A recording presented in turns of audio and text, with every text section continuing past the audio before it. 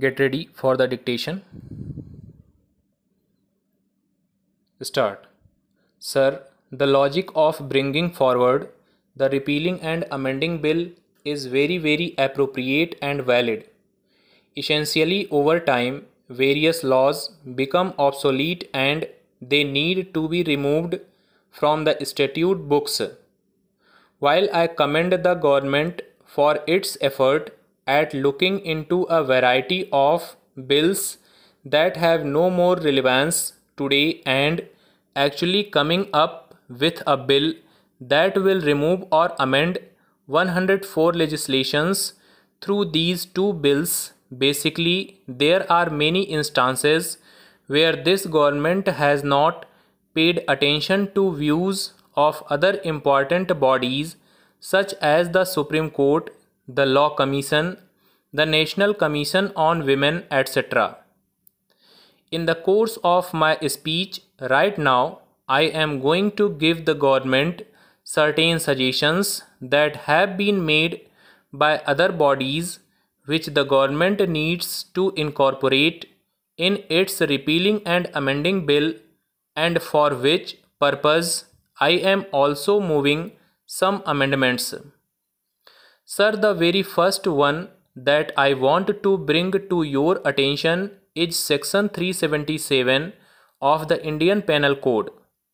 Sir, you may recall that in a Delhi High Court judgment, the High Court ruled that a part of Section 377 that criminalizes consensual sexual activity is unconstitutional.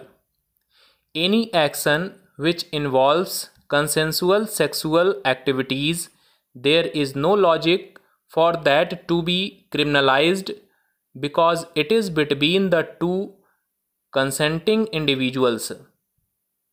Sir, this is further strengthened by the right to privacy judgment, where the court argued that the right to privacy is a fundamental right and sexual orientation is an essential part and component of identity, and equal protection demands protection of the identity of every individual without discrimination. So there is no more role for Section 377 and that should have been here. I am moving an amendment to get the government include that as one of the obsolete provisions of the IPC that needs to be removed. Sir, this is also supported by the National Human Rights Commission, which have actually suggested to the government numerous amendments to decriminalize consensual activities. Sir, the second provision, again for which I am moving an amendment which the government should have included in the repealing and amending bill, is the anti-sedition law, that is Section 124A of the Indian Penal Code. Sir, this is a law which has a long history, but let me remind you of the people who have spoken about this. This was the law which the British used to target Mahatma Gandhi, and you know what Mahatma Gandhi said when he was so targeted. He said that Section 124A, under which I am happily charged, is perhaps the prince among the political sections of the IPC designed to suppress the liberty of the citizen. Sir, such a law has no place in this modern society. But everywhere you see that this law is being easily invoked to target students, to target protesters against nuclear plants, to target anyone and everyone by various governments. I am not making it a party thing. I am pointing that out. Sir, basically in the parliament itself, the Prime Minister Jawaharlal Nehru in 1951 said that so far as he is concerned, Section 124A is highly objectionable and obnoxious, and it should have no place both for practical and historical reasons, if you like, in any body of laws that we might pass.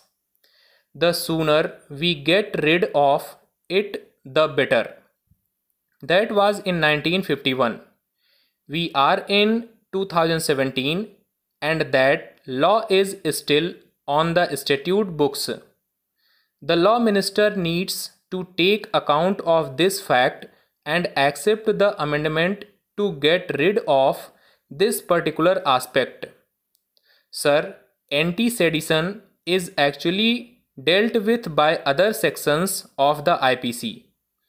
There is no need to have this kind of a vague law which is misused time and again, and in any case, if you look at the Shreya Singhal case, the Supreme Court had ruled that vague penal laws are arbitrary and that is ultra vires to the Constitution.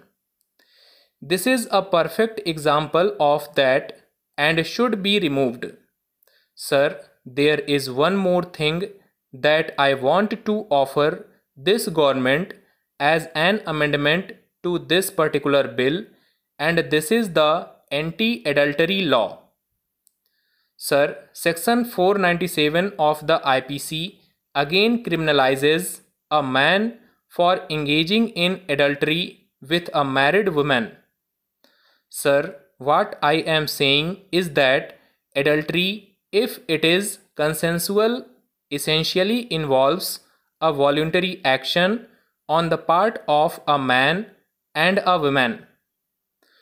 You cannot in this day and age treat a woman as some person without the capability to make decisions about her sexual activity and argue that only a man should be penalized under this particular law.